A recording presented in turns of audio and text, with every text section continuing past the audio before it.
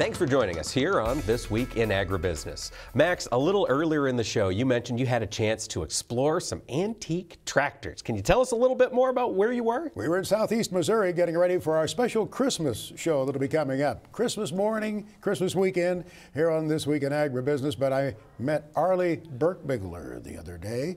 He's the guy behind the scenes making the magic, restoring those tractors in the American Tractor Museum. Arlie shared some of his insight with me. It's interesting what I do. I enjoy what I do here, and I restore most of these tractors. We buy a few that's completed, but most of them, you tear them down to bare minimum, all the way down, and repair, and then you put everything back together after it's painted, you know, to make them look like they are, and they're all running back to life again, you know. It's an interesting job. I worked construction for many years, and then when I retired,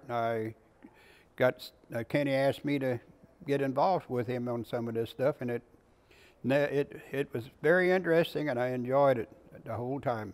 It's not like if you got a job somewhere and you hate to go to it, you just waited for the next week to come, you know. So even though these tractors are sitting here, a static display, each one of them could operate? Everyone in this building operates.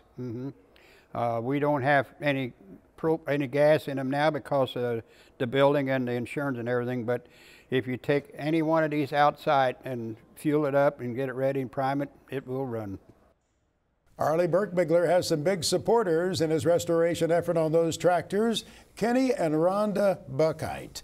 They have really brought this museum together. It was a dream of Kenny's all those years ago to have these orphans and oddballs, unusual tractors under one roof.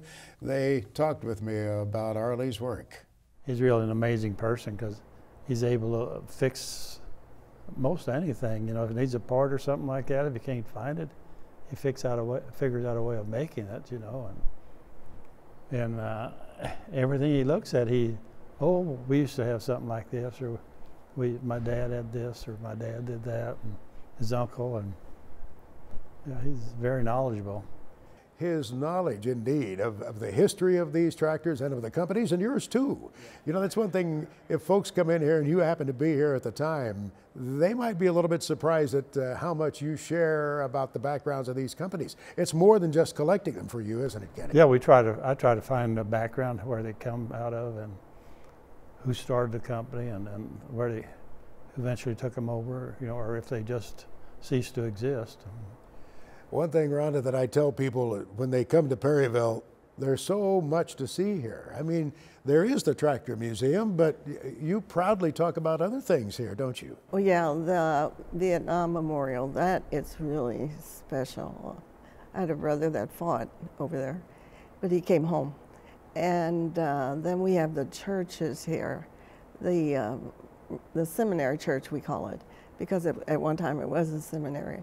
And we used to have seminarians from all over come in here.